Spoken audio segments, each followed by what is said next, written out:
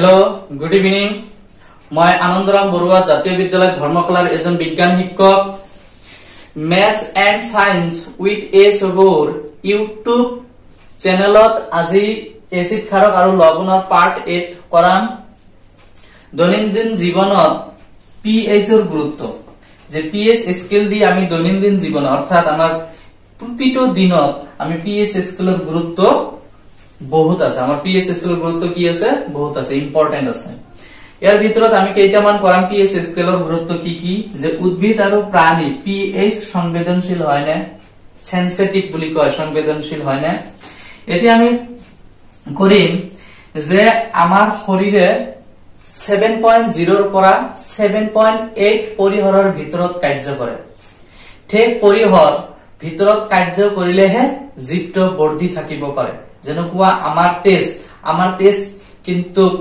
আমাৰ test pH scale দি যদি জোকা হয় তেনেহলে 7.4 ৰ আশেপাশে থাকে 7.4 গতিকে 7.7 তকৈ অলপ বেছি 7 তকৈ অলপ বেছি তেনেহলে আমি ক'ব পাৰো যে আমাৰ টেষ্টটো যে আছে এই টেষ্টটো কি হয় ক্ষাৰক প্ৰকৃতিৰ হয় মনত ৰাখিবা টেষ্টটো কি প্ৰকৃতিৰ হয় ক্ষাৰক প্ৰকৃতিৰ কিয় ক্ষাৰক প্ৰকৃতিৰ হৈছে কাৰণ 7.4 7 তকৈ বেছি ঠিক আছে এতিয়া আমি কৰিম যে বৰষুণৰ পানীৰ pH ৰ মান 5.6 তকৈ যদি কম হয় তেতিয়া বৰষুণটো এসিড বৰষুণ বুলি কোৱা হয় যে এসিড বৰষুণ কি পৰীক্ষাত আহে যে বৰষুণৰ পানী pH স্কেলৰ মান 5.6 তকৈ কম হলে তাক এসিড বৰষুণ বুলি কোৱা হয় এসিড বৰষুণৰ পানী নদীলৈ বৈ গলে নদীৰ পানীৰ pH হ্ৰাস পায়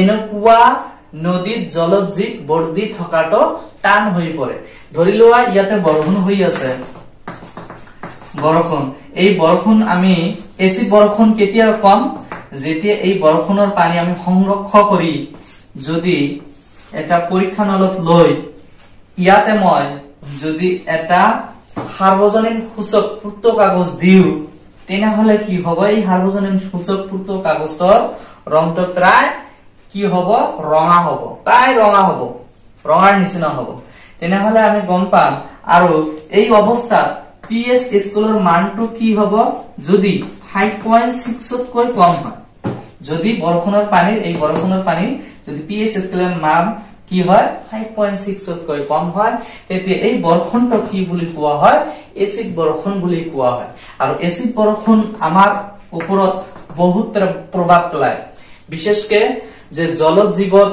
যিবিলাক জীৱ জীয়াই আছে হয় না সেই জীৱবিলাকৰ ওপৰত বিশেষকৈ প্ৰভাৱ পেলায় তে এনেকে কোশ্চিন পৰীক্ষাত আহে যে এসিড বৰষুণ কাক বলে এসিড বৰষুণ হোৱাৰ ফলত জলজীৱৰ ওপৰত কেনে ধৰে প্ৰভাৱ পেলায় তে গতিকে এইটো তোমাক কিতাপত দিয়া আছে ধুনিয়াকে কিতাপৰ পৰা লিখি লবা কোশ্চিনটো মই লিখি দি আছো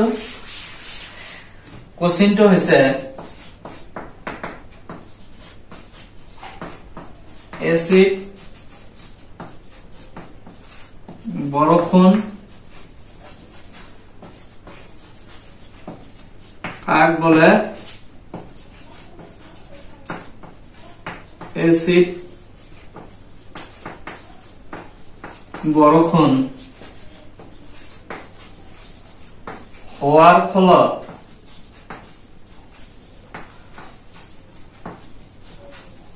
জলজ জীৱৰ ওপৰত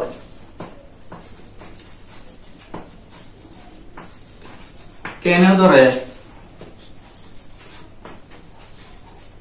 প্ৰভাৱ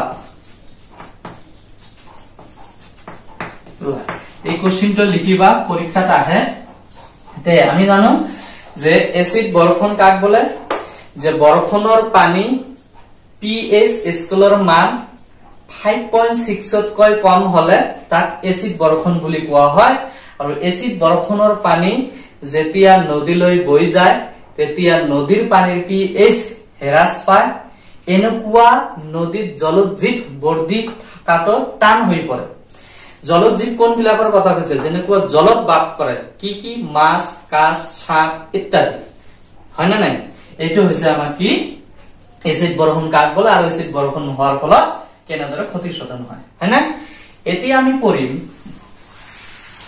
যে সকলোৰে ঘৰৰ পিছফালে মাটি আছে নিশ্চয় আৰু সেই মাটি বিলাকত কি কৰে খেতি কৰে এই খেতিত তোমালোকে চাবা কিছুমান খেতিত কি হয় যে কিছুমান মাটিত শস্য ভাল হয় কিছুমান মাটিত শস্য অলপ বেয়া হয় কিছুমান মাটিত মিডিয়াম হয় শস্য এই যিটো খেতিত শস্য ভাল হয় হেতু খেতিৰ পৰা অলপ মাটি লোৱা এই পৰীক্ষানলীত দিছো 2 গ্ৰাম মান খেতি ভাল হয় যিটো 2 গ্ৰাম মান লৈছে যিটো খেতিত মিডিয়াম হয় যিটো খেতিত শস্য কি হয় মিডিয়াম হয় একেবাৰে বেয়াও নহয় একেবাৰে ভালো নহয় এটো দিলো মাটি 2 গ্ৰাম এটোৰ নাম দিলো আমি বি পৰীক্ষানলী আৰু যিটো খেতিত শস্য বেছি ভাল নহয় এটো খেতিতো আমি কি দিলো 2 গ্ৰাম মাটি এটো পৰীক্ষানল সি তেনেহলে এটো কি দিছো যিটো খেতিৰ শস্য ভাল হয় আৰু এটো কি দিছো যিটো খেতিৰ শস্য মিডিয়াম হয় আৰু এটো দিছো কি যিটো খেতিৰ শস্য বেয়া হয় এতিয়া আমি চাম এই মাটি এই পৰীক্ষানলটোত আমি কি দিম পানী দিম দুটাতে কি দিম পানী দিম কিমান 5 ml এটোতে দিম এটো দিম ঠিক আছে ইয়াতো দিম কমন এটো প্রথমে এটো ছয় ইয়ার ক্ষেত্র 5 ml পানী লৈ পৰীক্ষানলটো ভালকে চেক কৰিবা অৰ্থাৎ জোকাৰি লবা মিহলাই লবা পানী আৰু মাটি লোৱাৰ ফলত এই পৰীক্ষানলটো যেটো দ্ৰব্য পোৱা যাব এই দ্ৰব্যটো এটা ফিল্টাৰ কাগজৰ সহায়ত ভালকে কি কৰিবা ফিল্টাৰ কৰিবা ইয়াতে ফিল্টাৰ কাগজ এটা বহুৱাই দিবা বহুৱাই দি এই পানীখিনি এই দ্ৰব্যখিনি তোমালোকে ঢালি দিবা আৰু ঢালি ফিল্টাৰ যেটো হ'ব এই ফিল্টাৰ দ্ৰব্যটো এখন সাৰ্বজনীন সূচক পূৰ্ত কাগজৰ সহায়ত পৰীক্ষা কৰিবা সাৰ্বজনীন কাগজ পূৰ্ত কাগজৰ সহায়ত কি কৰিবা পৰীক্ষা কৰিবা তেতিয়া ইয়াৰ যেটো সাৰ্বজনীন সূচক পূৰ্ত কাগজৰ সহায়ত পৰীক্ষা কৰিবা ইয়াৰ পূৰ্ত কাগজটোৰ ৰং কেনেকুৱা হ'ব প্ৰায় হালধীয়া সেউজীয়া বৰ্ণৰ হ'ব হালধীয়া সেউজীয়া বৰ্ণ আৰু ইয়াৰ পৰা তোমালোকে পিএইচ স্কেলৰ মান চাবা প্ৰায় কি হ'ব ইয়াৰ মান পোৱা যাব পিএইচ স্কেলৰ মান 6.5 ৰ পৰা 6.5 to 7 ইয়াৰ ভিতৰত পোৱা যাব ঠিক আছে এটো এতিয়া চাবা ইয়াৰ সেম একেদৰে পৰীক্ষা কৰিবা এটোও পৰীক্ষা কৰিলে ইয়াত দেখা যাব ইয়াৰ মানটো কি অলপ হয়তো ইয়াত কৈ কম পোৱা যাব কম মানে পিএইচ স্কেলৰ মান হয়তো 5 6 এনেকুৱা থাকিব এটো তাতকৈ অলপ কি হ'ব কম হ'ব বা খাৰকীয় হবৰ পাৰে 7 কৈ বেছিও হ'ব পাৰে হয় না নাই তে এনেকুৱা অৱস্থাত এই সি অৱস্থাত অৰ্থাৎ আমলিক বা কি হৈছে খাৰকৰ ধৰ্ম দেখুৱাব যেতিয়া আমলিক বা খাৰকৰ ধৰ্ম দেখুৱা এই শস্যটোত কি নহয় এই মাটিটোত শস্য ভাল নহয় এই মাটিটোত কি নহয় শস্য ভাল নহয় ঠিক আছে ইয়াৰ দ্বাৰা তেনেহলে আমি বুজা পালো যে এই বিলাকত আমি যেতি এসিডতা লাভ কৰে কোন একটা মাটিয়ে যদি এসিডতা লাভ কৰে অৰ্থাৎ আম্লিকতা বৃদ্ধি পায় তেতিয়া আমি কি কৰিম তেতিয়া আমি বুজি পাম যে এই শস্যটোত সেই কারণে কি হৈ আছে শস্য এই মাটিটোত সেই কারণে শস্য বেয়া হৈ আছে ঠিক আছে তেতিয়া আমি জানো যে এসিডক অর্থাৎ অম্লক কোনে বিনাশ করে আখারক তাহলে খারকক কি বুলি কোৱা হয় অম্ল নাশক বুলি কোৱা অৰ্থাৎ অম্লক ধ্বংস কৰে কোনে খাৰক আৰু খাৰকক ধ্বংস কৰে কোনে এসিড তেনেহলে ইয়াত মই কি কৰিম খাৰক ব্যবহাৰ কৰিম কি ব্যবহাৰ কৰিম ইয়াত এই মাটিটোত খাৰক ব্যবহাৰ কৰিম খাৰক ব্যবহাৰ কৰিলে কি হ'ব এই মাটিটো প্ৰসম হ'ব আৰু যেতিয়া প্ৰসম হ'ব তেতিয়া এই মাটিটোত গছ গছনি অৰ্থাৎ শস্য বিলাক কি হ'ব শ্ৰী বৃদ্ধি হ'ব ঠিক একেদৰে এইটো ঠিক আছে আচ্ছা এইখিনি যদি বুজি নাপায় তেনেহলে মই এটা আমাৰ সাধাৰণ জীৱনত দেখা পাওঁ তোমালোকে জানা যে পুখুৰীত মাছ থাকে যেতিয়া পুখুৰীৰ মাছত কি হয় গাত ঘাঁ হয় না নাই তোমালোকে চাবা যেতিয়া ঘাঁ হয় তেতিয়া এই পুখুৰীৰ মালিকজনে কি কৰে চূণ ব্যৱহাৰ কৰে পানী চূণ দিয়ে কিয় চূণ দিয়ে এটো জানা নাই কিয় চূণ দিয়ে শুনা যে যেতিয়া পুখুৰীৰ মাছত কি হয় ঘাঁ হয় গাত ঘাঁ হয় তেতিয়া হিহঁতে গম পায় যে এই পুখুৰীৰ পানী যে আছে এই পানী কি হৈছে এসিডতা হৈছে অৰ্থাৎ এসিড যুক্ত পানী হৈছে তেতিয়া এসিড যুক্ত পানী হলে কি হ'ব তেতিয়া এইটো কি কৰিব লাগিব আমাক প্ৰশম কৰিব লাগিব পানীটো কি কৰিব লাগিব প্ৰশম কৰিব লাগিব আৰু প্ৰশম কৰাৰ কাৰণে হিহঁতে কি দিয়ে তেতিয়া চূণ ব্যৱহাৰ কৰে আৰু চূণটো কি এবিধ খাৰ চূণ এবিধ কি কোৱা খাৰ আৰু খাৰকে কি কৰে এসিডক প্ৰশমিত কৰে প্ৰশমিত কৰি তেতিয়া পানীটো কি হয় প্ৰশম হয় অৰ্থাৎ পিএইচ স্কেলৰ মান 7 ৰ আশেপাশে থাকে ঠিক আছে তেতিয়া মাছবিলাক কি হয় জিয়ে থাকাটো ভাল হয় আৰু মাছৰ গাত যিবিলাক ঘাঁ আছে লাহে লাহে ঠিক হয় ঠিক আছে এইখিনি তোমালোকে বুজি লবা আচ্ছা এতিয়া আমি কৰাম কি কৰাম চোৱা যে আমাৰ পাচন তন্ত্ৰ আমাৰ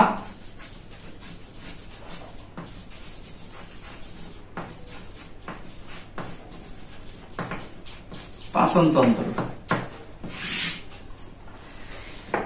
তোমালোকে জানি আচৰিত হবা যে আমাৰ পেটত কি থাকে হাইড্ৰক্লোৰিক এসিড থাকে যে আমাৰ পেটত কি থাকে হাইড্ৰক্লোৰিক এসিড থাকে অৰ্থাৎ পাকস্থলী আমাৰ খাদ্য পাচন নলীৰ এটা অংশ কি কি বুলি কোৱা হয় এটো কোৱা হয় পাকস্থলী পাকস্থলীত কি হয় হাইড্ৰক্লোৰিক এসিড উৎপন্ন হয় এই হাইড্ৰক্লোৰিক এসিডে মানুহৰ কোনো অপকাৰ নকৰাকৈ খাদ্য বস্তু হজম হোৱাত কি কৰে সহায় কৰে খাদ্য বস্তু যেতিয়া আমি খাদ্য খাওঁ এই খাদ্যবিলাক কি হয় সৰল পদাৰ্থলৈ পৰিৱৰ্তন কৰে কিহৰ সহায়ত কিছুমান উৎসেচকৰ সহায়ত এইবিলাক আমি পাৰ্ট অধ্যায় 6ত পঢ়িম এতিয়া এটো কি কৈছে যে আমাৰ পাচন তন্ত্ৰৰ এটা অংশ কি পাকস্থলী এই পাকস্থলীত কি উৎপন্ন হয় হাইড্ৰক্লোৰিক এসিড উৎপন্ন হয় এই হাইড্ৰক্লোৰিক এসিড আমাৰ কোনো অপকাৰ নকৰাকৈ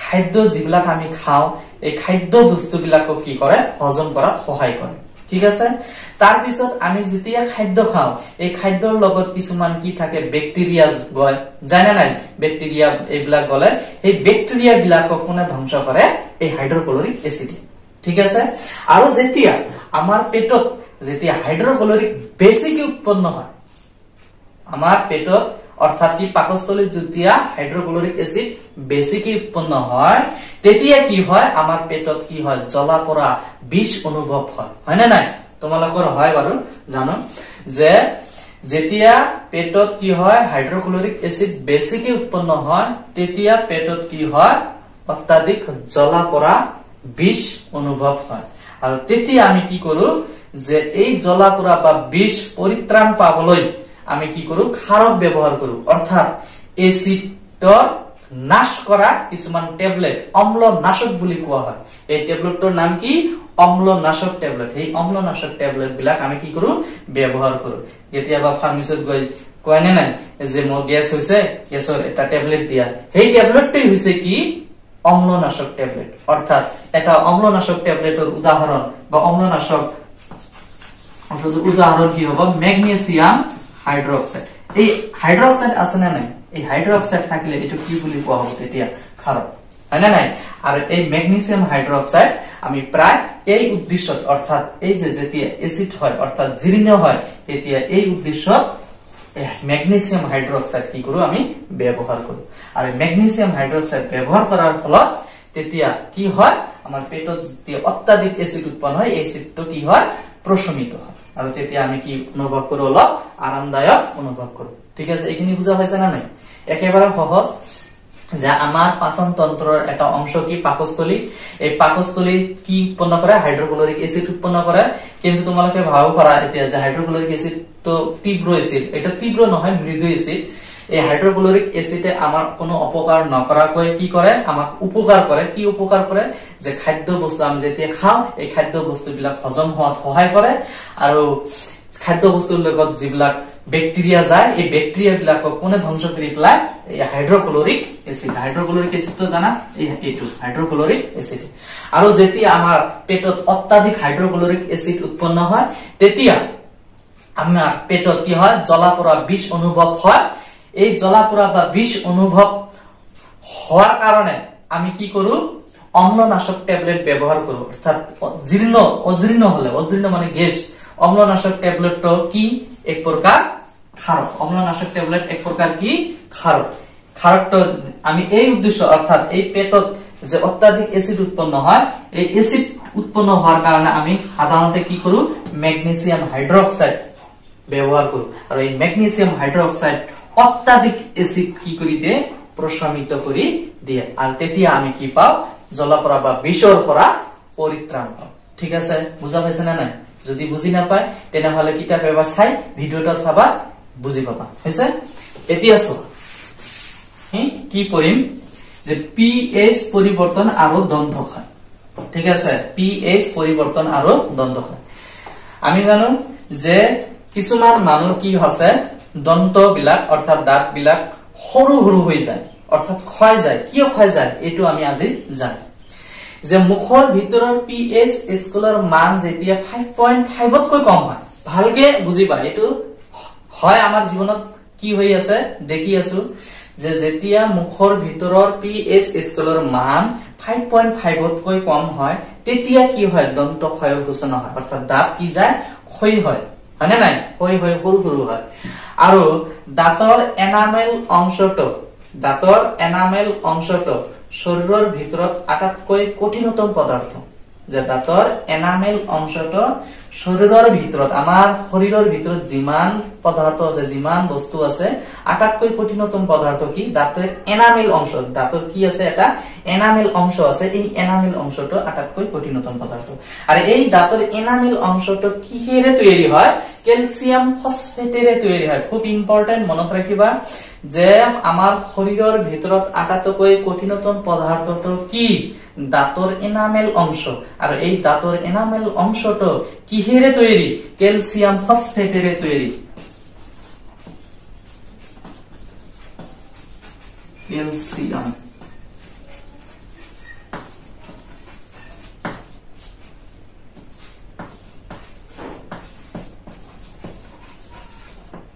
দাঁতৰ এনামেল অংশটো কিহেৰে তৈয়াৰী ক্যালসিয়াম ফসফেট আৰু ক্যালসিয়াম ফসফেটৰ ৰাসায়নিক সংকেতটো কি আছিল Ca3PO4(2) এইটো হৈছে ক্যালসিয়াম ফসফেট ক্যালসিয়াম ফসফেটৰ ৰাসায়নিক সংকেতটো কি Ca3PO4(2) ঠিক আছে এইটো হৈছে ক্যালসিয়াম ফসফেট এতিয়া চোৱা ইয়াৰ পৰা আমি কি পৰিত্ৰাণ পাব পাৰো নে নাই অৰ্থাৎ এই দন্ত ক্ষয়ৰ সূচনাটো আমি ৰোধ কৰিব পাৰো নে নাই পাৰো কেনেকৈ পাৰো শুনা আমি যেতিয়া আহাৰ খাওঁ আহাৰ খোৱাৰ লগে লগে আমি যদি মুখখন ভালকে পৰিষ্কাৰ কৰো অৰ্থাৎ কি কৰো দাঁত ব্ৰাশ কৰো তেতিয়া আমি কি এই দন্ত ক্ষয়ৰ সূচনাৰ পৰা পৰিত্ৰাণ পাব পাৰো কিহেৰে আমি কৰিম টুথপেস্ট এবিধ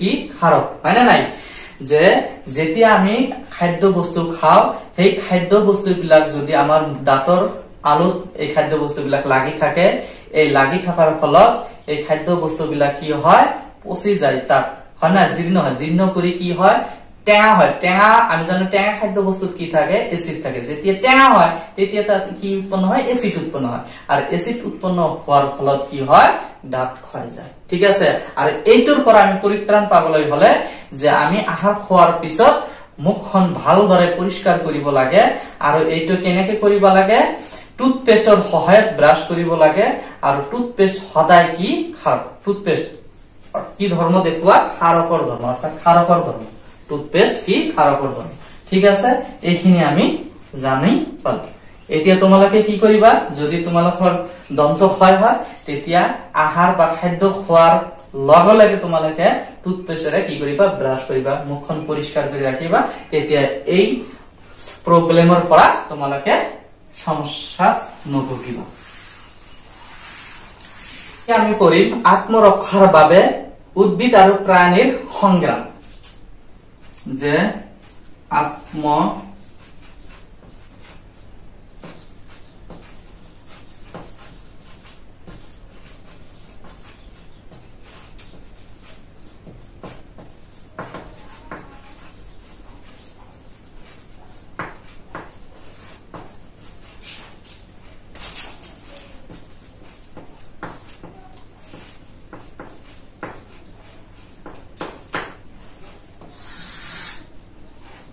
এতিয়া আমি পঢ়িম কি আত্ম ৰক্ষাৰ বাবে উদ্ভিদ আৰু প্ৰাণীৰ সংগ্ৰাম। তোমালোকে তো জানাই মৌমাখি বিন্ধিছে নে নাই? মৌমাখি বিন্ধিলে কিমান বিষ অনুভৱ হয় নে নাই? পুৰণি অনুভৱ হয় নে নাই? কিয় পুৰণি অনুভৱ হয় এতিয়া আমি কম। সিহঁতে কিয় বিন্ধে? কাৰণ যেতিয়া সিহঁতক কোনোবাই আক্ৰমণ কৰে, কোনোবাই ই কৰে, সিহঁতে তাৰ আক্ৰমণৰ পৰা বচাৰ কাৰণে সিহঁতে কি এই হাল বিলাক, এই বিন্ধা বিলাক বিন্ধাই দিয়ে। আর যেতিয়া বিন্ধাই দিয়ে তেতিয়া সিহঁতে এটা কি এসিড নিঃসৰণ কৰে। কি নিঃসৰণ কৰে কোৱাচোন? এসিড নিঃসৰণ কৰে। এই এসিডটো কি আছিল? Methanoic acid. আৰ যেতিয়া যি ঠাইত এই মিথানোইক এসিড নিঃসৰণ কৰে হয় না নাই, সেই ঠাইত কি হয় জ্বলা পোৰা বা বিষ অনুভৱ হয়। কিয় বিষ অনুভৱ হয়? কাৰণ এই যে মিথানোইক এসিডটো এবিধ কি বিষ। মিথানোইক এসিড কি বিষ। আর এইটো যেতিয়া আমাৰ শৰীৰৰ ভিতৰত সোমাই পৰে তেতিয়া সেই স্থানত কি হয় জ্বলা পোৰা বা বিষ অনুভৱ হয়। ঠিক আছে? কিয় দিয়ে সিহঁতে বিন্ধাই? কিয় দিয়ে? যে সিহঁতক আত্মৰক্ষাৰ কাৰণে, সিহঁতক নিজক ৰক্ষাৰ কাৰণে এইটো কি দিয়ে বিন্ধাই দিয়ে। আৰ বিন্ধাই দিলে সেই স্থানত কি হয় বিষ অনুভৱ হয়। আৰ এই বিষৰ পৰা আমি পৰিত্ৰাণ পাবলৈ বিচাৰো নে নাই? বিচাৰো। তেতিয়া আমি কি কৰিম? এই যেতিয়া যি ঠাইত বিন্ধে মৌমাখিয়ে বিন্ধে তেতিয়া সেই ঠাইত আমি কি কৰিম? এই ছটা আছে না হয় ছটা, এই ছটা বিলাক ব্যবহাৰ কৰিম। খোৱা ছটা হয় না নাই? এই খোৱা ছটা বিলাক আমি তাত ঘহি দিলে অলপ কি হয় সকাহ পোৱা যায়, অর্থাৎ আরাম হয়। হয় না নাই? ছটা বিলাক খাইছে না নাই? ছটা যিবিলাক খোৱা ছটা, এই খোৱা ছটা বিলাক দিলে আৰাম পোৱা যায়। তেনেহলে কব যে এই খোৱা ছটা বিলাক কি হব? তেনেহলে কি প্রকৃতির হব? খারাপ প্রকৃতির। কিয়? কারণ এসিডক নিশ্চয় কি প্রশমিত করেছে, নিশ্চয় কোনে প্রশমিত করে এসিডক? খারাপ। তেনেহলে খোৱা ছটা এবিধ কি হব? খাৰাপ প্ৰকৃতিৰ হব। বুঝি পাইছে না? আকৌ এবাৰ কৈ আছো মই যে আত্মৰক্ষাৰ বাবে উদ্ভিদ আৰু প্ৰাণীৰ সংগ্ৰাম। এতিয়া আমি কৰিম আত্মৰক্ষাৰ বাবে উদ্ভিদ আৰু প্ৰাণীৰ সংগ্ৰাম। তোমালোকে কেতিয়াবা বিন্ধিছে না নাই মৌমাখি? যেতিয়া মৌমাখি বিন্ধে সেই ঠাইত কি হয় জ্বলা পোৰা বা বিষ অনুভৱ হয়। কিয় বিষ অনুভৱ হয়? যেতিয়া মৌমাখি বিন্ধে সেই স্থানত মিথানোইক এসিড নিঃসৰণ কৰে, মিথানোইক এসিড দিয়ে। সেই স্থানত কি দিয়ে? তেনেহলে মিথানোইক এসিড। আর মিথানোইক এসিড দিয়ার ফলত সেই ঠাইত কি হয় জ্বলা পোৰা বা বিষ অনুভৱ হয়। আৰ এই জ্বলা পোৰা বা বিষ অনুভৱ পৰিত্ৰাণ পাবলৈ আমি কি ব্যবহাৰ কৰো? খোৱা ছটা ব্যবহাৰ কৰো। খোৱা ছটা এই জ্বলা পোৰা বা বিষ যত হয় অৰ্থাৎ বিন্ধে মৌমাখি বিন্ধে তাত যদি আমি খোৱা ছটা লগাই দিও তেতিয়া আমি এই বিষ অলপ কি পোৱা যায় সকাহ পোৱা যায়, পুৰণি অলপ কি হয় কম হয়। ঠিক আছে? এইটো হৈছে প্ৰাণীৰ সংগ্ৰাম, আত্মৰক্ষাৰ বাবে সংগ্ৰাম এইটো। এতিয়া আমি তোমালোকে দেখা পাইছে নে নাই? মই চাইছো যে চোৰাত পাতৰ হোম আছে, উদ্ভিদৰ চোৰাত পাত আছে। এই হোম বিলাক যদি কেতিয়াবা তোমাৰ গাত লাগে তেতিয়া তাত কি হয় খুব পুৰণি অনুভৱ হয়, জ্বলা পোৰা হয়। সেই ঠাইত কি ফুলি উঠে। কিয় ফুলি উঠে?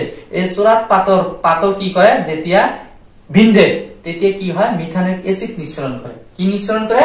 Methanoic acid. R methanoic acid নিঃসৰণ কৰাৰ ফলত সেই ঠাইত কি হয় জ্বলা পোৰা বা বিষ অনুভৱ হয়। এই বিষ বা জ্বলা পোৰাৰ পৰা পৰিত্ৰাণ পাবলৈ আমি কি ব্যবহাৰ কৰি? খোৱা ছটা ব্যবহাৰ কৰি। খোৱা ছটা কি কৰে? এই জ্বলা পোৰা বা বিষ সকাহ কৰে দিয়ে। কিয়? কাৰণ এইটো কিহৰ কাৰণে হৈছে? বিষ বা জ্বলা পোৰা কিহৰ কাৰণে হয়? তোমালোকে জানা যে এসিড নিঃসৰণ কৰিছে। তেনেহলে এসিডক কোনে নিঃসৰণ কৰে? কোনে প্ৰশমিত কৰে? তেনেহলে খাৰাপ। তেনেহলে খোৱা ছটা এক প্ৰকাৰ কি খাৰাপ।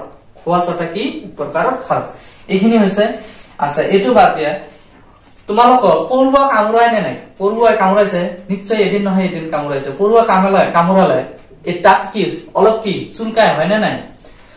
কিয় চুলকাই? যে এই যে পৰুৱা বিলাক কি নিঃসৰণ কৰে? কামুৰাৰ লগত মিথানোইক এসিড নিঃসৰণ কৰে। আৰ মিথানোইক এসিড নিঃসৰণ কৰাৰ ফলত সেই ঠাইত কি হয় অলপ পুৰণি অনুভৱ হয়। কি অনুভৱ হয়? পুৰণি অনুভৱ হয়। কিয় সিহঁতে কামুৰে? কাৰণ সিহঁতৰ আত্মৰক্ষাৰ কাৰণে সিহঁতে কি কৰে? কামুৰি দিয়ে। এতিয়া আমি কইলো কি যে আত্মৰক্ষাৰ বাবে উদ্ভিদ আৰু প্ৰাণীৰ কি ৰাসায়নিক সংগ্ৰাম নহয় সংগ্ৰাম। হয় না? সংগ্ৰাম কৰে না নাই? সিহঁতে আত্মৰক্ষাৰ কাৰণে কি কৰে? সংগ্ৰাম কৰে। নিজক বচাৰ কাৰণে কি কৰে? যুঁজ কৰে, সংগ্ৰাম কৰে। এতিয়া আমি কৰিম এতিয়া আমি পঢ়িম যে প্ৰাকৃতিক ভাৱে পোৱা কিছুমান এচিড। প্ৰাকৃতিক ভাৱে পোৱা কিছুমান এচিড নাম শুনা। আমি বিলাহী খাইছো না নাই? বিলাহী সকলোতো গম পায় বিলাহী। এই বিলাহীত কি থাকে? অক্সালিক এচিড থাকে। খুব ইম্পৰ্টেন্ট পৰীক্ষাত আহে যে বিলাহীত থকা এচিড বিধৰ নাম কি? Oxalic acid. তোমালোকে জানা যে ভিনেগাৰ কি? ভিনেগাৰত কি থাকে? কি এচিড থাকে? ভিনেগাৰত থাকে এচিটিক এচিড। ভিনেগাৰত কি এচিড থাকে? Acetic acid. এচিটিক এচিডৰ আন এটা নাম কি? এচিটিক এচিডৰ আন এটা নাম হৈছে ইথানোইক এচিড। ইয়াৰ সংকেত